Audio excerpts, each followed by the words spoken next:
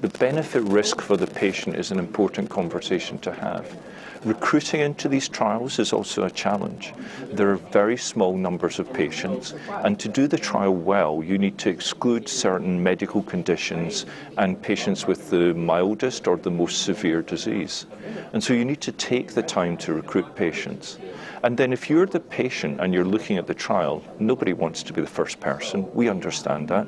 And everyone wants to get the highest dose possible, so if they have the maximum clinical benefit. So it really is a matter of slow, deliberate conversations with the patients and the community to make sure we do the right thing, because that's what we're all here for. One of the key things at Bio, and I sit on the board of Bio, is it's about patients and about innovation.